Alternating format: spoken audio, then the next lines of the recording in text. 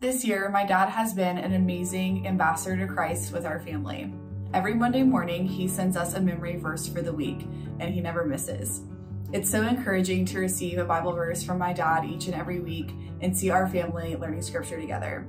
I'm honored to be the son of George David Euster from the south side of Chicago, a kid who grew up there on the streets who didn't have a dad, but he learned how to be a dad. He learned how to love his kids and his wife. He served Jesus all his life. And many years ago, he taught me, son, remember, it's not a job, it's a ministry. Because if you're looking your whole life for satisfaction in a job, you're not going to find it. Serve Jesus first, and then you'll be satisfied in your ministry. Those words have served me well in all these years.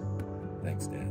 How I think my dad is an ambassador is, as everyone knows, that he's a pastor and does mission trips for our church. Like, I just went on my first mission trip, which was to the Dominican Republic with him.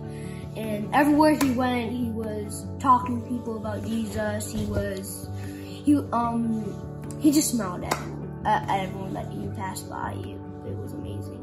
A real example of Jesus. And a fact that about him that most people don't know is that he coaches my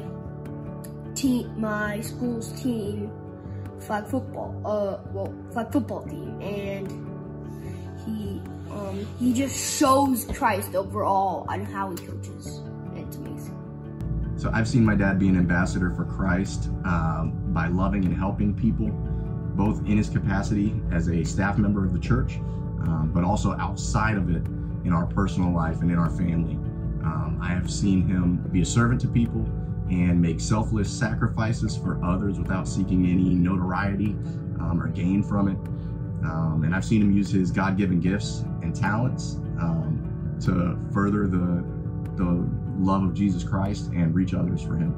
Tom has never met a stranger. He meets you exactly where you are, whether that be a time of struggle or grief, celebration, at his favorite restaurant or at the hospital or at any life event. He has this ability to make you feel comfortable. And he has nothing but positive things to say about everyone that he comes into contact with. He uses his talents to find out about people, learn about them, love on them. We are honored today to wish our pappy, our dad, a happy Father's Day.